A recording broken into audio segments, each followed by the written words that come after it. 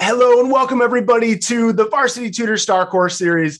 We're in summertime, so hopefully you're taking a little time out to go and stop and smell the roses or whatever other flowers are in your garden. But today we're going to stop and take a closer look at the flowers, because one of the most amazing processes in all of nature that makes our lives possible is happening all the time. And we've got David Mizejewski of the National Wildlife Federation to tell us all about it. And so get excited to learn a little bit about pollination. Now, a couple things before we turn it over to David to get us started. One, please keep this really interactive. You'll see the chat box to the right of the screen. This is interactive. David's going to find out what you know about pollinators, while we also tell you some things you probably don't know about pollinators.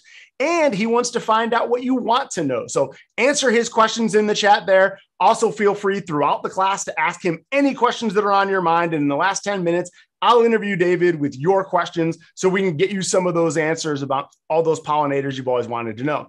Also have a camera nearby, because in about 30 minutes, we're going to give everybody an opportunity to lean into the screen, take a selfie with David, and be entered to win a membership in Wildlife Creature Camp this summer with Varsity Tutors, and a copy of David's book about all kinds of backyard creatures, pollinators, and all of the above. So have that camera nearby. If you get that up on Instagram, we'll have the official handles up on the way out on a slide, so you know exactly who to tag so that you're entered to win.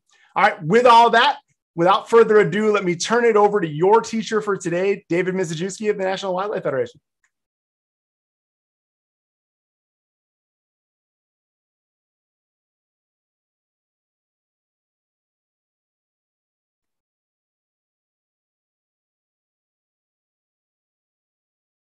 And David, it's your show, man. All right, excellent. I wasn't sure if I was live yet there.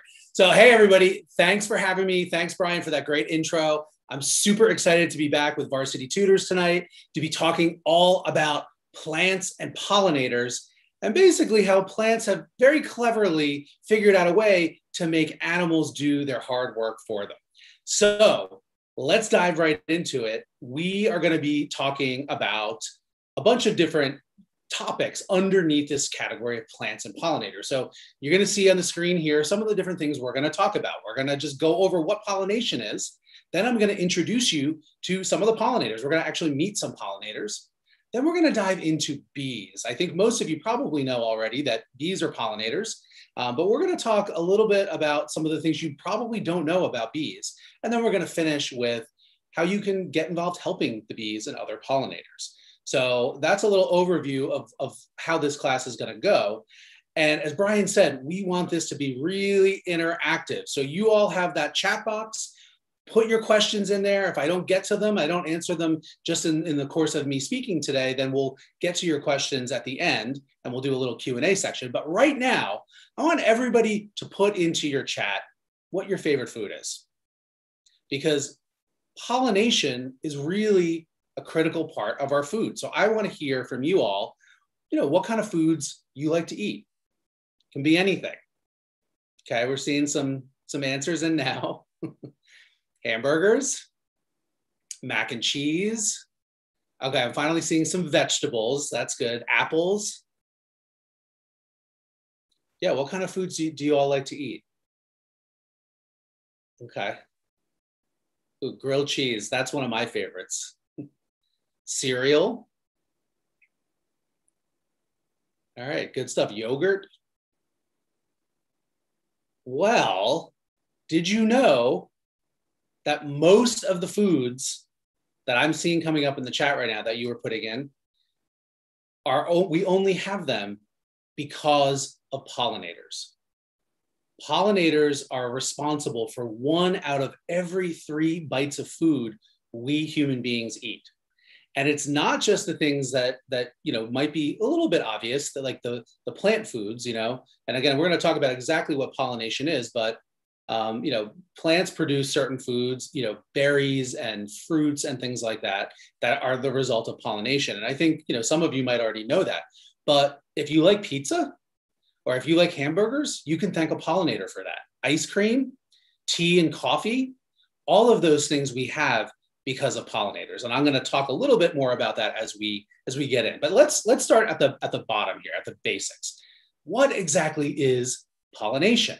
Now, let me know in the chat if you've heard this word before and if you think you have an idea about what pollination is? Just, yes or no if you've heard of pollination before.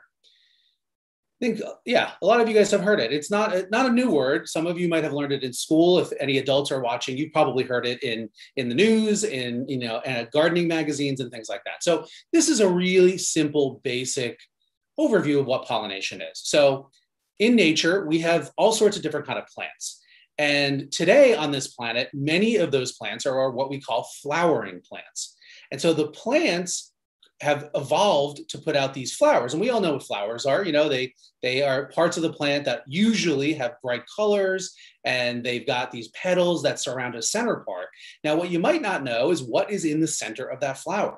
Well, it's all the parts that help the flowers basically make seeds so that the plant themselves can reproduce. Seeds turn into new plants. And so they're kind of like baby plants.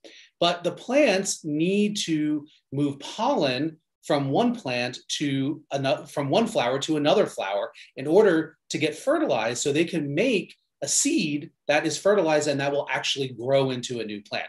If a flower does not get fertilized, it cannot form that seed. So it's a really, really important thing to be able to do that. Now, here's the thing. Plants can't walk around and move themselves or move one flower over to another flower on another plant, right? So how do they do it? Well, this is the part where we had a little bit of fun in the description here, and the title is about plants tricking animals. So plants can't move themselves, but animals can. So what they have done is these flowering plants have evolved these structures that we call flowers that offer a reward to certain kinds of animals if they come and visit that flower and move their pollen over to the next flower, again, fertilizing it. That's what we call pollination. And what's the reward? Well, the reward is flower nectar. Now, do you all like drinking sodas or lemonade or other sweet drinks? Yeah, I think probably a lot of you do. Well, those drinks that we like to drink that are treats are sugary. They're sweet. And pretty much all animals like the taste of sugar. So that's what is in flower nectar. Flower nectar essentially is just sugar water.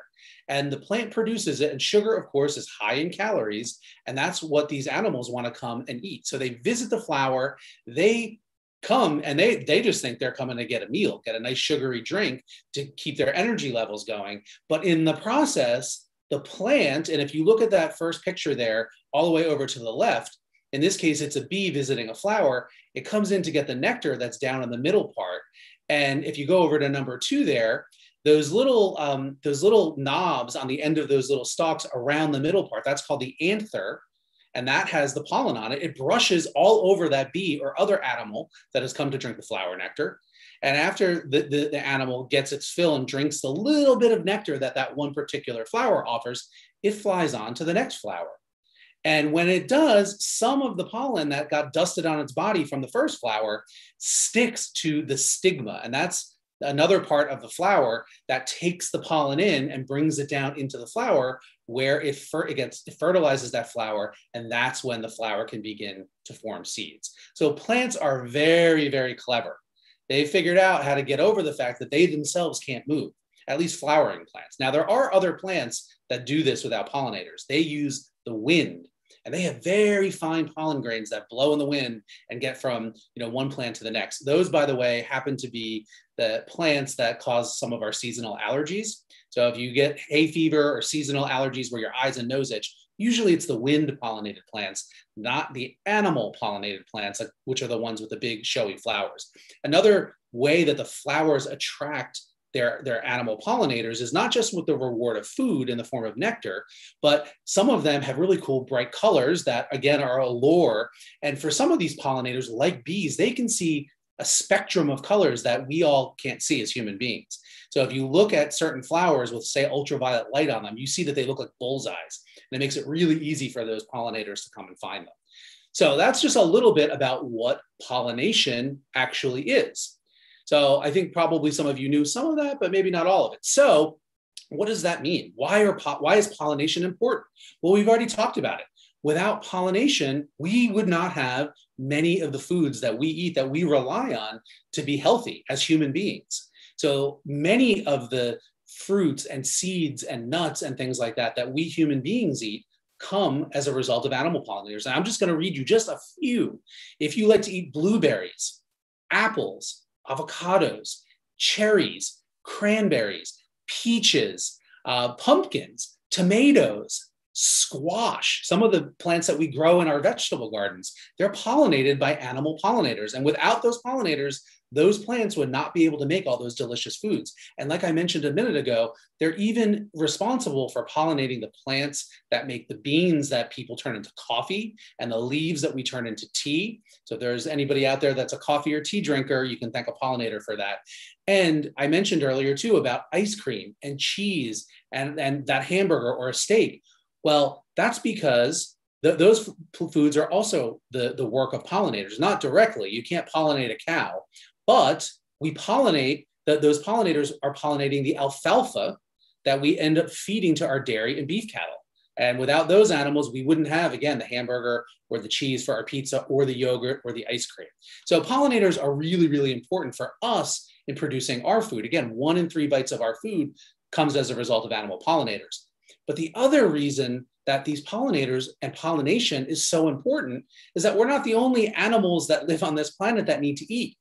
So all of the wildlife out there, they also rely on their fellow wildlife, these pollinating animals, to produce the seeds and the berries and the nuts and the fruits that they eat. And then that forms the bottom of the food web. And then other animals eat, bigger animals eat smaller animals and so on and so forth. But what it means is that without all of those pollinators out there pollinating these plants, life on this planet would be very, very different. And you can see these cedar waxwings here. They're eating winterberry holly berries there. And they're, again, the result of pollinators. So that's what pollination is and why pollinators are so important. So I want to ask another question. So now that you know that, now that you know how pollination works and the food that it produces, what would you think, what would be different on this planet if there were no pollinators? What do you think would be missing? Put your answers in the chat. I'll give you a second. Yeah, I mean, you're right. There wouldn't be any of those foods that I just mentioned. And not only would that be sad because many of those foods are really delicious, it would be a real problem because we human beings wouldn't have enough food to eat. And I'm looking for, okay, so some of you are saying, the birds wouldn't have anything to eat. Absolutely. So again, like I was just saying, a lot of animals eat those foods directly, the berries and the seeds and the nuts that are found out in nature, like birds and many, many other animals. But think about this. One thing that would happen if pollinators disappeared is that all of those flowering plants would no longer be able to reproduce. And therefore, there would be no new plants. And plants live a long time, many of them, trees, for example, but eventually they die too. They get old and die, and they need to be replaced by new young trees. And so without pollinators, not only would our food production, both our human food production, but also all the food resources that all the other species in nature need to survive, but the very plants themselves would start to disappear. It's that important. And life on this planet has been dependent upon pollinators for a long time. The first flowering plants and their animal pollinators really started showing up on this planet during the ages of the dinosaurs. So it's been a long time that this has been kind of the way of life here on this earth. That's over 65 million years. And so pollination, it's an important part of just life on this planet. So let's move on to, let's summarize here. So pollinators, how does it work? They visit plants, they drink nectar, and they also eat some of that pollen in some cases. I'm going to talk a little bit more about that in a few minutes. And in doing so, they spread the pollen from one flower to another, fertilizing it, allowing the plants to form the seeds that are the next generation of plants. And also all the foods that, the seeds are basically packaged. I didn't say this before. The seeds are packaged oftentimes in those fruits and berries and nuts and things. And that's another way that plants use animals, because a whole different set of animals will come and eat those fruits and berries with the seeds inside of them, like those birds, like those mammals, like those reptiles and amphibians, and not amphibians, reptiles, turtles and things, and even some lizards. They'll come and eat those fruits, and they pass those seeds and the fruit through their digestive tract, and the seeds survive that. The animal gets the benefit of all the nutrients from the fleshy part of the fruit. And then guess what happens? The animal that has eaten that poops the berry or poops the seeds out. And the poop itself is kind of a fertilizer, and it allows that seed to sprout and grow healthy and strong. So it's a double whammy that these plants do on animals. First, they use them for pollination and fertilizing their flowers so they can make the seeds. And then they get a different batch of animals to come eat the fruits and spread their seeds far away from the parent plant. So even though plants don't have a brain the way that human beings do and most animals do, they're pretty clever, I think. So let's head on to meeting some of these pollinators. I want to introduce you to some of these really cool animals that are responsible for pollination. So I want you, though, to tell me, what animals do you think are pollinators? And bees are the obvious one, right? You can see a couple different kinds of bees here on the screen, and I've already kind of given away that bees are pollinators, and you probably already knew that. So what other animals do you think are pollinators? Yeah, some of you are putting birds in. Butterflies, yep. Butterflies are pollinators. We're going to talk about them. Yeah, insects. Not too many furry animals are, but you know, no dogs or cats or any of those answers. But I'm going to tell you about some furry animals, at least one kind or one group of animals that are actually pollinators that are not bees. So why don't we get into it? Let's meet the pollinators. Again, no surprises here. Bees are pollinators. We've been talking a lot about them already. Bees that you're probably familiar with, at least some kinds of bees. We're going to talk a lot more about all the different kinds of bees in a moment. But not only are bees pollinators, but another group of insects are pollinators. Wasps. Yes, wasps that you're terrified of, that you think are going to come after you and sting you, and that they're just out there to, you know, terrify you. Wasps are pollinators, just like bees. In fact, bees evolved from wasps. First, there were only wasps, and then one group of wasps basically became vegetarian. In that wasps, in addition to drinking flower nectar and acting as pollinators, most wasp species are also predators. So they're flying around eating other insects, by the way, many of which are pests. So they're helping in that way. But this one group of wasps eventually, you know, stopped eating other insects and only specialized in drinking flower nectar and eating pollen. And those became the bees. So bees are pollinators, wasps are pollinators. And then let's go to our next pollinator. Flies are pollinators. Now, there's thousands of different species of flies out there, and not all of them are pollinators, but there are many that are. In fact, there's a whole group of flies called flower flies. Another name for them is syrphid flies, and you're looking at one of them right here. Now, if you look at it, it does kind of have a similar black and yellow pattern that we see in some bees and wasps. And these flies, again, through evolution, have very cleverly disguised themselves as these other kinds of insects, which of course can sting. And so it's a way of basically tricking would-be predators or anybody that wants to mess with this fly when it's at the flower to kind of leave it alone, because you know, another animal might be afraid of getting stung, but the fly can't sting at all. And so I'll give you a couple tips on how to tell the difference between a fly and a bee. So, because again, they sometimes look alike. If you look at this fly, look at how its eyes are positioned on its head. You see how big they are and how they connect at the very top of the head. Pay attention to that for a second, and then look at the number of wings on this fly. It's got 2 wings. Can we rewind and go back a slide or two just to compare the fly here to, okay, so we can look at the wasp or the bee. All right, let's look at this bee right here. So you'll notice that the bee's eyes are a little bit smaller and they're on the side of its head. They don't touch at the top of the head the way that the fly's eyes did. So that's a really quick and easy way to tell the difference between a bee and a fly. And it's really not apparent on this photo because the wings are overlapping, but bees have 2 sets of wings and the flies only have 1 set. So that's another way that you can tell them apart. Their bodies are also shaped very differently. The flies generally have a much bigger head in relation to their body size than the bees do, but just a few tips on how to tell the difference between bees, wasps, and flies. And if you just were paying attention there, just even in these pictures, you can see some of those differences. But there's more animals that are pollinators. So let's go to the next one. Yes, folks, it is true that mosquitoes are pollinators.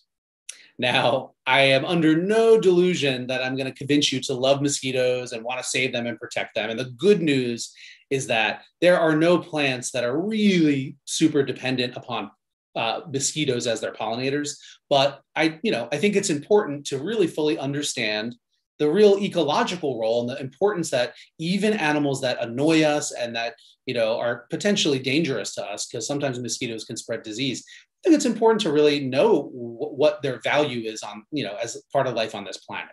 Doesn't mean you have to love them. Doesn't mean we have to, not want to shoo them away or get rid of them. But here's how it works. So mosquitoes they're actually a kind of fly. They're part of the bigger fly family. That's why I followed with the other slide about flies with this mosquito one. But here's the thing: it's only the female mosquito that tries to bite you and get a little drink of your blood. And the only reason she does that is that after she mates, she needs the protein in your blood to help her produce her eggs so that she can lay them and she can keep her next generation going. The male mosquitoes never drink any blood. And when the female isn't drinking blood to lay eggs, she and the male mosquitoes drink flower nectar, just like a bee, just like a wasp, just like many other fly species. And in doing so, they do serve as minor pollinators. And there are a couple plants. There are some orchids that we have right here in North America that are largely pollinated just by mosquitoes. But again, that doesn't mean you have to encourage mosquitoes around your house. Definitely you want to discourage them. Wear your insect repellent. But again, the more you know. All right, so let's move on to our next pollinator. Beetles and bugs are pollinators, at least some of them.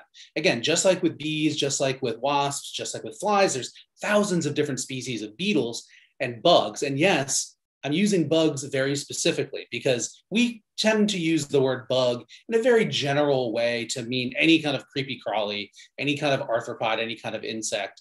And that's okay to do. But in reality, scientifically speaking, there is a whole order of insects known as the bugs. They are the true bugs, and they look kind of like the beetles. That's another whole order of insects. The bees and wasps and ants are another order, and so on and so forth. So things like stink bugs are part of the bug family. Cicadas are part of the bug family. And so there are a bunch of different bug species that are flower feeders and they act as pollinators. And there are many beetle species here. And you can see the beetle right in the middle of that pink flower, which by the way is a wild rose. You can see it's got those really long antennae. Many of these longhorn beetles or long antennaed beetles or flower beetles are pollinators. So be on the lookout for them because there's a lot of cool ones out there. All right, next pollinator are ants. Now, ants are not major pollinators. In fact, most ants are not pollinators, but there are a few species out there that we have learned do act as minor pollinators. So I figured I would throw them in there as well. So bees, wasps, flies, including mosquitoes, beetles, bugs, some ants. Who's next? Butterflies. Yeah, we already mentioned this, and a lot of you guessed butterflies. Yeah, so butterflies, they drink flower nectar. And in doing so, just like those bees and those other insects, they get dusted with pollen, they move it to the next flower, and bam, the flower is pollinated. So butterflies are pollinators. And not surprisingly, so are moths. So I want to just give a little shout out to moths because it is National Moth Week this week. It's a week out of the year that all of us nature geeks celebrate moths, and they need a little week of their own because butterflies hog up all of the attention of beautiful insects that are flying around our flowers, right? Everybody loves butterflies, and not a lot of people love moths. And we think, oh, they're kind of ugly and they're drab and they fly at night. And that's true for a lot of species. That doesn't mean they're not important, but some moths are really beautiful to look at, as beautiful as butterflies, like this hummingbird clearwing moth, which happens to fly during the day. And remember when I was telling you about how bees evolved from wasps? Well, it's the same thing with butterflies and moths. You can kind of think as butterflies as a group of moths that evolved to fly during the daytime. And so they're closely related, but there are many more moth species, and that makes them actually more important as pollinators just because there's more of them. So moths are pollinators. Let's go on to our next one. So that covers the insects. So again, bees, wasps, flies, including mosquitoes, bugs, beetles, ants to a very, very minor degree, and then butterflies and moths. Those are some of the main groups of insects that are pollinators. They're the main pollinating animals that we have here in the United States and Canada. But there are some other animals that do act as pollinators, like hummingbirds. And again, I love this example. I love this photo because it really shows how plants and their pollinators fit together like two pieces of a puzzle. So if you look at that hummingbird, hummingbirds have those really long beaks, right? And many of the flowers that need hummingbirds to pollinate them have long tubular shaped flowers. And those two things kind of evolved in tandem right alongside each other. And so the flower puts its nectar at the very bottom, at the base of that flower. So the hummingbird has to stick its whole head right into the flower. And then you can see those little stalks coming out of the flower. Well, those are the anthers. And what do the anthers do? They deliver the pollen to the body of the pollinating animal. And then when that hummingbird goes on to the next flower on the next plant, some of that pollen will stick to the stigma of that other flower and pollinate it. So hummingbirds are pollinators. There are some other birds, orioles, are nectar feeders, and they tend to be pollinators, not so much of plants that we have here in North America, but plants in South America are often pollinated by the orioles. So there are some birds that are pollinators. And I promised you some furry critters. So let's go to our next pollinator. Yes, bats are pollinators, at least some of them. Now, bats, again, are incredibly diverse. There's like 1,400 species of bats. They're the only truly flying mammals that we have on this planet. Most bat species, including most of the ones that we have here in North America, are insect eaters. In the US, we have, I think, 47 species of bats, and all but 2 of them, maybe 3, are insect eaters. And so they're really important. They provide that pest control service, but some of them are nectar feeders. And you can see one of them here. The lesser long-nosed and the Mexican long-tongued bat are 2 of these nectar feeding bats that do come up, and they range as far north as parts of Arizona, New Mexico, Southern California, maybe even West Texas. So if you live in those areas, you might even get lucky and see these bats. They feed on flowers of cactus and other desert plants like agave and things like that. And those flowers generally bloom at night, and that makes sense because the bats are nocturnal. And it's the same thing. They either have a long nose or a long tongue, and they stick it into the flower. They get dusted with pollen all over their furry bodies. They pollinate the plant, and on they go. Bananas, I think avocados, agave, those are all things that are pollinated by bats. So particularly with the agave, if you like agave nectar, that's a nice sweetener. And if there's any grownups out there that enjoy margaritas, the key ingredient in a margarita comes from agave. So you can thank a bat for that margarita at your next happy hour. So let's go on to our next pollinator. Oh, that's it. That's it for the North American pollinators. There are other pollinating animals on this planet. If you go to Australia, there are some possum species that are pollinators. Here in the Americas, a related group of animals, the opossums, we have some recent science that's been done at a species in South America that has been confirmed to be a pollinator.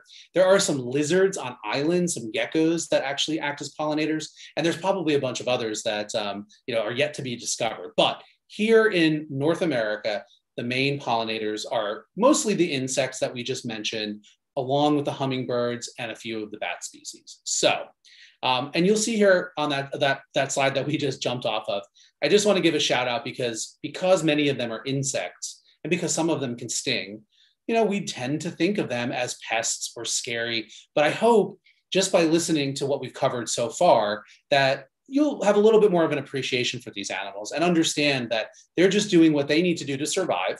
And that role that they're playing in the environment, in the ecosystem, is really, really important.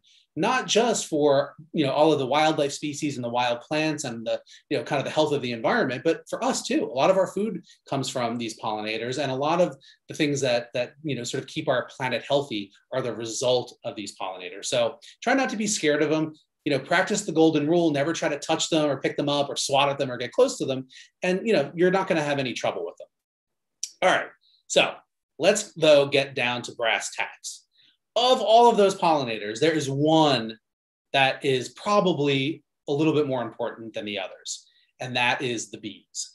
And that's just because because of the diversity of bee species and their specific bodily adaptations, they are probably the puzzle pieces that fit the best with the most of the flowering plants that are out there. So as a result of that, they just they're our key pollinators. pollinators. And even though the other pollinators are important, bees are probably responsible for more, more of a percentage of the pollination that's happening out there than some of the other animals.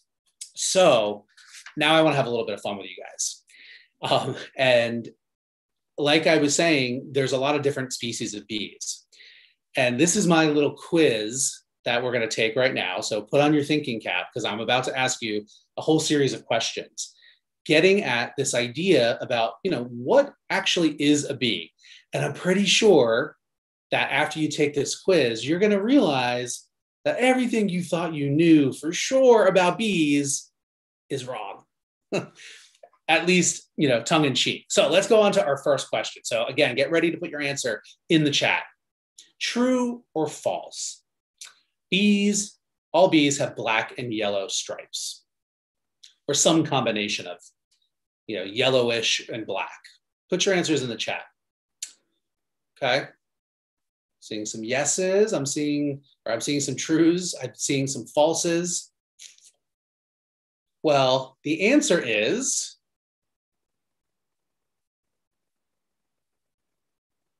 false. Now, it's true. A lot of bees do have that black and yellow pattern, or shades of yellowish, orange and whatnot. But the reality is that bees come in a diversity of colors. There are 20,000 different species of bees that we know of on this planet. And a whole bunch of them are not black and yellow. They look nothing like what you would think a bee looks like. And these are just a few examples. Bees come in bright green colors, bright blue. A lot of them are metallic, like the green and the gold bee that you see here. Some of them are furry, some of them are red, some of them are black. So they come in a whole wide range of colors. They're not just black and yellow. So let's go to our next quiz question. True or false? Bees live in hives and have a queen. I think everyone's familiar with, what a queen bee is. She's the one bee that lays eggs, and then those eggs hatch and they become the worker bees. The worker bees feed the queen, and the queen lays more eggs, and they take care of the eggs, and they're the bees that go out and gather the nectar and pollen and make the hive happy and healthy, right? So true or false? All the bees live in hives and have queens. Let's go to the answer. The answer is false.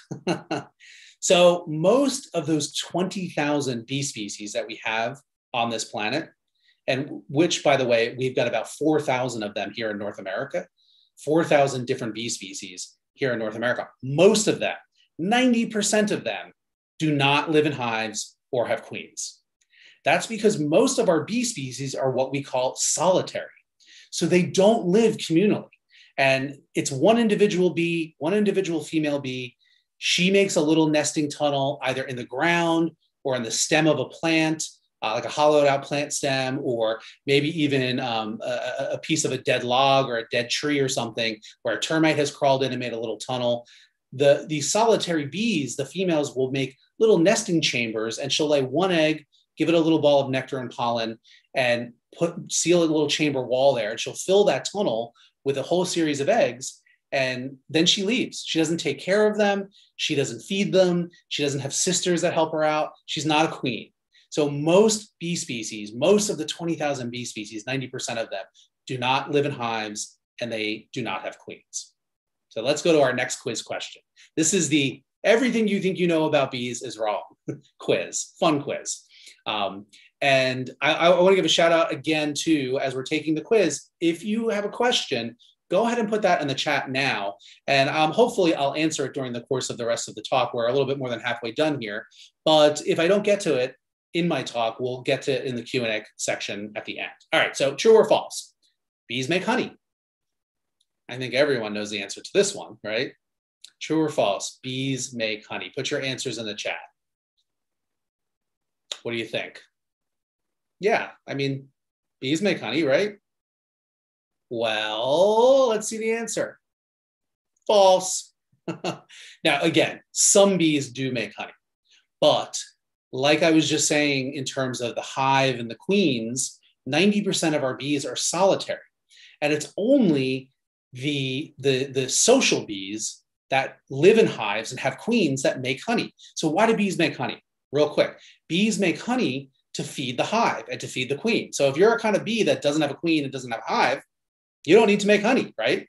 So most of these bee species just don't do it because there's no reason to. Again, the solitary bees, they gather nectar and they mix it with pollen and they roll it into a little ball. And that's what they lay their egg on. And that's what their baby eats when it hatches. And eventually it will pupate and climb out of that little nesting chamber and it'll start the whole process over. So there's no need for honey. So most of the 20,000 bee species on this planet don't make honey. I hope you're learning a lot about bees because I know when I learned all of this, my mind was kind of blown. All right, next question, true or false? Bees sting. Now, I know some of you have been stung by bees, so I think you're gonna know the answer to this. Put your answers in the chat. If you've ever been stung by a bee, let us know. We'll talk a little bit about that in a bit. Bees sting, true or false? I see a good number of you have been stung by bees. Some of you are allergic to bee stings, and that's an important thing we'll talk about that in a second. All right, let's see the answer. False, mostly. Now, again, for those of you who have been stung, you know that bees can sting. And here's a little bit about stinging.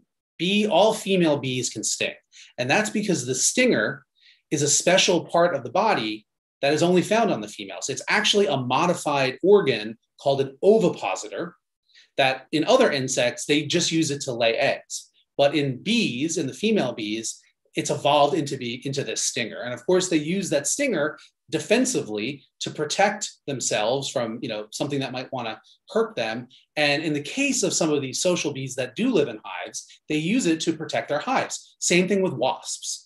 And so all female bees can sting, but almost never do most of these bee species sting. And again, going back to everything we've just been talking about all of those, 90% of the 20,000 bee species that are solitary, they don't have a hive to protect. So they are very, very, very unlikely to sting you unless you go up and mess with that. And so here's my tip for not getting stung by bees. And this is the golden rule that I think I mentioned a minute ago. And that is just this. If you never try to touch, pick up, pet, poke, prod, mess with, swat at, squish, or any of those things to a bee or another animal, your chances of making that animal feel threatened and it wanting to act defensively, and in the case of bees, that means stinging, your chances of that, if you just leave them alone and just stand back and enjoy them and watch them, are pretty low. Sometimes accidents do happen. Sometimes you might stumble upon a nest. And so you just want to be aware of your surroundings. But, for the most part, it's okay to have bees around, even if you're allergic. And I have to tell you, I'm allergic to wasp stings, and I have to carry an EpiPen just in case I do get stung and have a bad allergic reaction. But I respect bees and wasps, and I kind of let them do their thing, and I don't mess with them. And, I feel pretty comfortable being around them. So just try to keep that in mind. All right, let's go on to our next question. True or false? Bees visit all kinds of flowers. We talked about flowering plants and how different flowering plants have different shaped flowers and different color flowers. But true or false? Bees can visit all of those flowers and get a drink of nectar and gather pollen. What do you think? Put your answer in the chat. Okay. Seeing some trues and some falses, a good mix, like with all the questions. So the answer is false. There are some bee species that we call generalists that are able to visit all sorts of different kinds of flowers and be able to drink their pollen and gather their nectar. But, and this is kind of emerging science, I would say in the last couple decades, we've really, scientists have really been learning more about these bee species that we call pollen specialists. And so these are bee species that can only gather the pollen from certain plants that are native to the region where these bees are found. And these are the plants that the bees co-evolved with, again, over the course of thousands or millions of years. And they really are like two pieces of a puzzle. And so if you don't have the native plant community, the natural plants that grow in any different region and any different environment, in North America, we estimate between 30 and 60% of the bee species that are out there, those 4,000 bee species that we have on this continent, that they won't be able to survive unless they have those specific plants. They can't just go to any old plant the way that the generalist bee species can. And that's a good amount of the bee species, 30 to 60%. So again, the connection between plants and animals, again, it's like a puzzle piece, and one really can't survive without the other. All right, next question. Oh, that is the end of my question. So again, I hope you had a little bit of fun with that, about the whole idea of everything you think you know about bees is wrong. The reason I say that is just because the bee species that most of us know about is the honeybee. And honeybees are great. They are really, really important. They help pollinate a lot of our crops. But here's the thing about honeybees, at least here in North America, they're really not wildlife. They're not wild animals. So for me, my organization, the National Wildlife Federation, we focus on, protecting and restoring and teaching people about wild animals. And here in North America, honeybees, they were actually brought over during the European colonization of North America. And that's because honeybees are really a domesticated species. They're kind of like a chicken or a cow. They're really not wild animals or your pet dog, right? And so they're really important. They're helpful to us. They provide us with honey, and they make, beeswax, which were two important things for the European colonists when they came to North America. They also pollinate food crops and things like that. And so they remain really, really important for our agricultural systems and for pollinating our food crops to this day. But as I've already mentioned, globally, there's 20,000 different species of bees. And in North America, we have 4,000 of them. And most people don't know anything about any of those other bee species because the honeybee kind of hogs up all of the attention. So I'm hoping that by taking this class tonight, you've learned a little bit about just the fact that there's so much diversity of bees right here on our own continent, but also globally, and that many of them are completely different than the honeybee. Honeybees really are the exception to the rule when it comes to bees. So those statements of, bees don't live in hives, bees don't have queens, bees don't make honey, bees are not black and yellow, bees don't sting, bees can visit any flower. Most of those things are not true for the vast majority of bee species. And I'll say this too, you've probably seen a lot of these wild native bee species flying around right in your own yard, right in your own neighborhood. You just didn't know that they were bees because you were expecting them to be black and yellow or, to be flying out of a hive. So my challenge for you is to go outside, tomorrow when it's light out, maybe this weekend or whatever, and look for some of these different bees. And I guarantee you, if you go somewhere where there's blooming plants, you're going to see some of them. So let's finish up here with just some practical information on what you can do to help pollinators. So why do we need to help pollinators? Well, the sad fact is that a lot of pollinators are starting to disappear. We human beings, we do a lot of things that kind of destroy the habitat of a lot of our fellow species. So, when we put in roads and we build housing developments and things like that, we take away some of the habitat for bees. And then, sometimes we're doing pollution and we're polluting the air and the water, and that can actually kill some of these pollinators and ruin their habitat. So it's a good thing to want to help out the pollinators. And remember, pollinators help us. They're really, really important to our way of life and for the life of all life on this planet. So what can you do to help pollinators? Pretty simple. Excuse me. Let's go to our first thing that you can do to help pollinators. It's as simple as planting flowers. Everybody loves flowers. Flowers are awesome. They're super cool. They're pretty. They smell good. And they're going to provide food for pollinators. All of those pollinating animals that we just talked about need some kind of flower as a main food source. So it's as simple as planting lots of flowers. Next slide. And remember what I was saying about the connection between our native plants that grow out in nature and our bees in particular. They need each other. You can't just plant any old plant. So if you plant lots of different native plants, and there's lots of resources out there to help you. The National Wildlife Federation actually has a really great native plant finder. We just kicked off a native plant program where you can get plants directly from us shipped right to your door that will help out these pollen specialist bees. So that's something, Google, you can find that native plant collection. And you want to also plant a diversity of things that bloom in all different seasons. So plant some things that are early bloomers in the spring, then plant some things that bloom in the middle of the summer, like right now, and also include some things that are going to bloom in the late summer into the fall, like this aster. This is an aster that I had in my old backyard in Washington, D.C., and it was covered in bees in late August into September and even early October. So you want to provide at least 3 seasons of blooms to provide all sorts of food for all of these great pollinators. All right, what else can we do to help pollinators? Plant caterpillar host plants. So butterflies and moths start out life as caterpillars. And unlike the adults that fly around and drink flower nectar, the caterpillars have to eat the leaves of plants. And just like with those specialist bees that can only feed on the pollen of certain plant species, it's the same thing with butterfly and moth caterpillars. And that's because plants don't like their leaves to get eaten. So they develop poisons in their leaves. And that means that most insects can't eat their leaves. But what butterflies and moths have done have developed an immunity to some of those poisons. Now, they can't be immune to every single plant poison, so they specialize, and they are immune to just a small number of plant poisons, right? And those plants are the only plants those caterpillars can feed on, and we call them caterpillar host plants. Again, there's a lot of great resources out there. You can do a little bit of research on your own. Adults, you guys can Google this stuff. You can get great plant lists from the National Wildlife Federation of some of the really great pollinator or butterfly and moth caterpillar host plants. This happens to be a monarch butterfly. They only eat milkweed. That's a great one to plant because not only is it going to be a food source for the monarch butterfly caterpillars, the only food source for them, but the flowers are also a great nectar source for all sorts of other pollinators. All right, moving on. When it comes to helping out pollinators, if you see bees nesting in the ground, let them be. Don't squish them. Don't try to spray pesticides on them.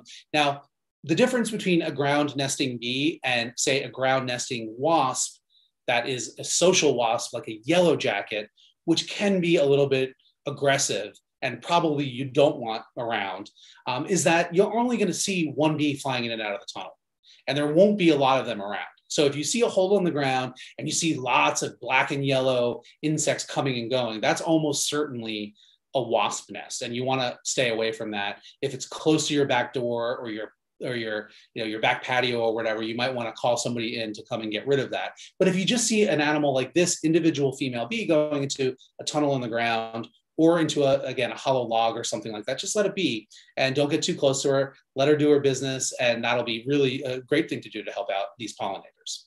Next. Make sure that you leave your plant stems in place. So again, this is a picture of one of my old gardens in Virginia. And when these flowers stopped blooming and the weather got cold, a lot of times people cut everything down to the ground, but I would leave them standing, not only because after the bees and the other pollinators came and pollinated those flowers, the flowers formed seed heads. And those seeds then became an important food source in the fall and the winter for birds, who would then spread the seeds around, and we'll get more of these plants everywhere. But inside of those hollowed out dead plant stems is where a lot of these native bees have laid their eggs and made their little nesting chambers, and they were filled with baby bees. So the best thing to do is leave these plant stems up all the way into the spring, leave them at least a foot tall. And that way, some of them will have the baby bees in them that will be able to replenish the population the next spring. And pretty soon in the springtime, when the leaves start growing, those dead stems get covered up and you won't even see them anymore. All right, next slide. Again, you can leave a dead log out in your yard. If you have a dead standing tree that isn't going to be a danger to fall on your house or something, keep that, because that's a great nesting spot, again, for a lot of these native tunnel nesting bees that burrow into dead and dying wood. Next slide. There's just a few more things. You can build an insect hotel.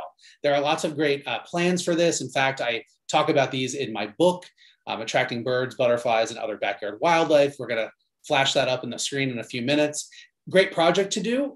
You can build these things, and they just create all sorts of little nooks and crannies for native bees to hide out in and lay eggs in. You can put out an insect hotel, a butterfly house, and butterfly houses don't really attract butterflies per se, but any little critter might go in there and get some shelter, and that's a good thing. Next slide. For hummingbirds, which are pollinators, they nest in trees and shrubs. So plant more trees and shrubs. Plant native ones that bloom, and you'll be doing a double whammy, or you'll be providing a food source for those insect pollinators and maybe even the hummingbirds themselves, and you'll be giving them a spot to nest. Next slide.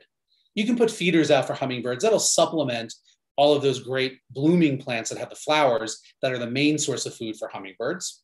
Next slide. You can offer water, and insects need to drink too. You can see these honeybees coming down. You can see their little tongues coming out and sucking up water. But with a water source for pollinators, for insects, you want to just put some rocks in it, which give them a little place to land. And that's because as insects, they can fall easily into a deeper body of water and drown. So they don't like that. They want to be able to be somewhere where if they do fall in, they can climb out easily. So that's just a little tip, put out a bird bath, fill it with some rocks, and then fill it with water. And you just dump it out every couple of days so that if mosquitoes are laying eggs in there, you're washing away all of the mosquitoes, which take about a week to emerge as the winged adults, the females of which might try to bite you. All right, next slide. You can even put out mud, a bowl of mud. And again, this is from my own backyard. Mud is a really important building material for our native pollinators, for the native bees, the solitary bees. That's what they use to build the little chamber walls in their nesting tunnels. So put out a little bowl of mud and you might just get some of these native bees coming in to gather it. And by the way, mud is also used by birds like robins and phoebes to build their nest too. So mud is a really great resource. A mud puddle is also something that pollinators will use. In fact, these butterflies are doing something called puddling, where they come and they drink up the liquid in the mud, which not only is liquid, it's water, but it has dissolved minerals in it and vitamins that they need to survive. So it's kind of just like taking a multivitamin, which some of you probably do. It's just in the form of muddy water for butterflies. So just a muddy patch in your yard can be a great way to help pollinators. Most pollinators are insects, as we've already talked about. So try not to spray pesticides, whether they're insecticides that might kill the pollinators directly, or herbicides, which will kill a lot of the plants that they need. So try to avoid that. Go organic in your gardening. And next slide. And these are my last two slides here. It really boils down to, if you want to help pollinators, make a beautiful garden. Plant lots of blooming plants, stuff that blooms spring, summer, and fall, depending where you live, maybe even in the winter. And plant native plants as much as you can, and don't spray pesticides. And you're going to help the pollinators. And when you do that, not only are you going to help the pollinators, but you're going to make an awesome place for you to go outside literally every single day and explore nature. And that landscape, those landscapes that you were just looking at, are just great examples of what your own backyard or your own neighborhood could look like. And I think that would be a much more fun and cool place to explore and look for some of these pollinators than just a plain old lawn. So encourage your parents to plant all of these great gardens. If you're a grown-up watching, again, lots of great resources out there from the National Wildlife Federation on how to do everything we just talked about helping pollinators. So I'm going to stop there because we're almost out of time. We want to get to questions. We got to take a picture. So I'm going to turn it back to you, Brian. Hey, thank you so much. Just such great information and enthusiasm. I've never met anyone who loves bees as much as you do until I probably see all these kids in their Instagram photos out there who now are bee lovers. So with that said, that's our segue. Get those cameras ready. We're going to give everybody an opportunity in a second to lean into the screen, get a pollinator selfie with Dave. We'll make sure we can CGI in some pollinators somehow or another. So get those cameras ready. If you upload that to Instagram and tag the National Wildlife Federation and Varsity Tutors, you'll be entered to win a copy of the book that David mentioned about attracting these kinds of pollinators to your backyard. I'll be able to hold it up there for just a second, and then there we go. Get it in front of you, and we'll beat the zoom back. I can't do it. I was able to. It's a high tech book, is all we're saying here. So get those cameras out, and you'll be entered to win a spot in Wildlife Creature Camp with Varsity Tutors this summer. With all that said, let me turn it back full screen to you, David, so everybody can get those pictures. All right. So yeah, everybody, I want you to gather in, get ready to get your picture. And I think on the count of 3, I want everybody to say pollinator. 1, 2, 3. Pollinator. Okay. How about we say, why don't you shout out the name of your favorite pollinator of all the ones we talked about today? And I know what mine is. So I'm going to say 1, 2, 3, bees. All right, let's say, how about say butterfly? And again, if you guys take your pictures and post them to Instagram and tag National Wildlife and you tag Varsity Tutors, one of you, or I think it's one, maybe is it just one is going to win a copy of the book? One winner, but anyone who clicks the link on their screen to learn more about Wildlife Creature Camp can join Wildlife Creature Camp. So we're really all winners out here, except I will say the biggest winners. Who else was yelling hummingbird with me? Hummingbirds are so cool. So bees are also amazing. Butterflies, there's all kinds of amazing pollinators out there. And so that brings me to questions. So keep your questions coming, guys. We're a little over time, but we'll get to at least a few of them answered. One of my favorite questions, David, was you had to know this was coming in 2021. Are cicadas pollinators? Great question. No, cicadas are not pollinators. The cicadas themselves are awesome. And maybe, Brian, at some point you can have me back and I'll do an entire class just on cicadas. We did have the brood 10 or brood X cicadas emerge in many parts of the eastern US. Really, really cool animals. They're not pollinators. They're members of the bug family, as I mentioned earlier. They have sucking mouth parts, but they don't suck flower nectar. They suck sap out of the roots when they're underground as nymphs, and then out of the branches when they're adults. So good question. I'm going to send you a calendar invite for 17 years from now, same time, same place, and we'll get after it with cicadas. They're interesting all the time. They're only here every 17 That's right. years. And there are annual species that come out every year. So.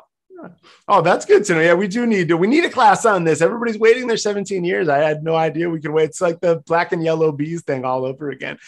Hey, one other big question. The most common question people had was they've been planting flowers and plants in their backyards, but have had them overrun, some by deer, some by weevils, some by beetles. What can you tell us about, but we don't want to use pesticides. What can you tell us about planting the kinds of plants and flowers that will attract pollinators, but won't get devoured by these other animals that may make a mess of our gardens as well? Yeah, that's a really, really great question. And again, I write a lot about this in my book, and the National Wildlife Federation and our Garden for Wildlife program has lots of different information. Short answer is just plant a lot. The more you plant, the more there will be to go around, and that won't get eaten. Deer, they can be, really, really greedy, and they can devour a lot of different things. But, if you just plant 2 or 3 flowers and the deer come, that's it, right? So try to devote as much space as possible in your yard, in your garden. Even if you live in the city, maybe you don't have your own backyard, there's community gardens that you can get involved in, planting lots of these wonderful blooming plants. You can sometimes get into some sprays that are all natural that make the plant taste bad if you really, really are desperate. And I'll tell you the truth, I'm dealing with that right now. I just planted a pollinator garden in my new backyard, and we have a lot of rabbits here. And as these little plants are getting established, the rabbits are coming in and eating them. And so I've been putting a little bit of deterrent spray that's all natural. So it's not going to hurt anything. It just makes the plant taste bad, just at least until the plants get established, so they can kind of be a little bit more robust and kind of survive getting chewed on by all these darn rabbits. But the rabbits need to eat too, I guess.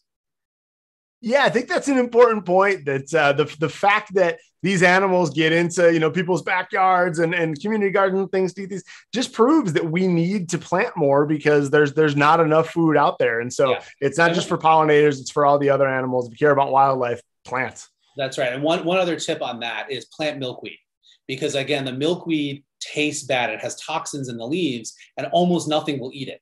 So the rabbits are not touching any of my milkweed. And I just saw a female monarch butterfly laying eggs in the milkweed in my yard. And no one's going to eat that milkweed other than those monarch caterpillars. And in the meantime, the bees are visiting the flowers. So that's a tip too. Like, plant things that the deer and the rabbits don't like to eat. And if you choose wisely, you'll also be offering pollinator habitat. That's great. And just to confirm, I think milkweed has like native species in different places. So absolutely, there's like 90 plus different species of milkweed native to North America. Every single region has a milkweed species that's cultivated that you can buy at the garden center. In the East, I would recommend swamp milkweed. Not a really great name, but it's beautiful and it does really well in most gardens. There's butterfly milkweed. There's common milkweed. That one's a little bit weedy, but we call it milkweed. It's got a little bit of a PR problem because people don't want to plant weeds, but most of these are beautiful. They're ornamental. They do really well in gardens, and they're really, really important. If you're out west, showy milkweed, California milkweed. If you're down in Texas, antelope horns milkweed. There's purple milkweed. There's green. There's a whole bunch of them. Again, I can do a whole class just on milkweeds or monarchs. So, I'm offering to do that if you have me back. Come back soon. That's perfect. So, yeah, look up your native milkweed, plant that. It's marketing problems also because it tastes bad, but it's definitely important. So thanks for that. Hey, last one for you. This one, I love that, the people were asking this way was, all right, we know that somewhere around the time of the dinosaurs, these flowering plants tricked insects into doing their work for them so that they could, be pollinated and reproduce. Before that kind of tipping point and breakthrough, how it was kind of a genre of questions here. How are they reproducing before they had that tipping point or and all that? How, if plants don't, like you said, have brains, how did they figure this out? How did we get to here? Or, is this like a 1 in a million? Like, we can't believe it happened, or kind of how did this all come to be? Because it is so fascinating. Well, that's a doozy of a last question, because that is, we're talking about, thousands and millions of years of evolution happening. Again, the very, very, very simple answer is some of them were wind pollinated. Some of them kind of reproduced by spores, so they don't have to move the pollen from one place to the next. Ferns, for example, that we still have today, the fern group of plants was much more dominant back before flowering plants emerged. And so it was just a different way of reproducing that maybe wasn't quite as, I don't want to say effective, but it's just a different way of being. And, that's how Mother Nature works, right? Sometimes things just happen at random and then they start working and then they kind of build on each other and things co-evolve together, and we get this tremendous diversity and complexity in the natural world. And that's what we try to protect, as wildlife conservationists. That's what the National Wildlife Federation is all about. That's why I do these talks, because I'm hoping everybody out there not only learned something and had a little bit of fun, but I'm hoping you want to get out there and help me and help the National Wildlife Federation help save some of these animals and save their habitats so that we can have a world where we can have all those delicious foods and we can go out and see these awesome, really cool insects, and that we can be happy and healthy too. We're all connected, all life on this planet. And it's up to us to make sure that that continues. So. Nice. Thank you. Whether it was, a cosmic accident or, whatever it was, we are very fortunate to be in a world where the flowers we love to see and smell, the food we love to eat, all the nature around us all works together in harmony. And it's up to us to preserve that harmony. So amazing message. Thanks so much, David. Thanks to all of you for your questions. We're really excited to get and see your pictures. We do, as promised, have a photo of David's book, since it's a little, Zoom doesn't love holding books up in front of you. I put you on the spot there a little bit with that. So here's, as promised, the instructions for who to tag to be able to win. If you want to know more about David's book, it's up there on the screen, so you can check it out. Kind of available wherever you get your books. And if you want to learn more about Wildlife Creature Camp, there's a link on your screen to be able to learn a little bit more. One person will win with their Instagram photo, but you're all welcome to explore nature that much more with Varsity Tutors this summer. So thanks to David for some amazing information, a whole lot of fun, and helping us rethink bees in a way that I think we all kind of needed. Thanks to all of you for all of your participation and questions, and we'll see everybody back here soon.